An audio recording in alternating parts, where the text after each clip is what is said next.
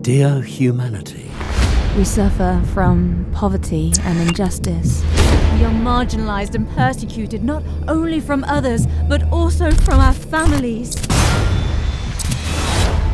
No sound for us, no existence.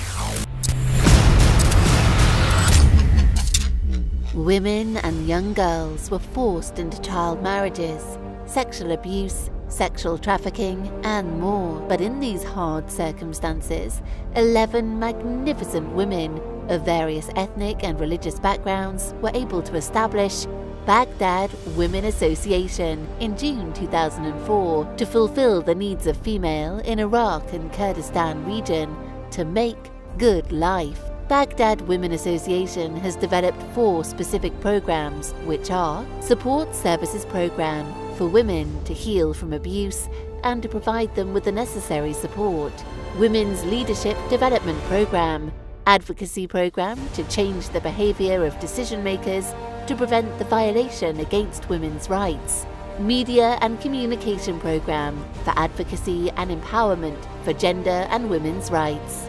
Since Baghdad Women Association was established, we developed more than 100 projects with 20 donors from diverse international organizations and UN agencies, and exceeding 10 million participants from Iraq and Kurdistan over the last 15 years.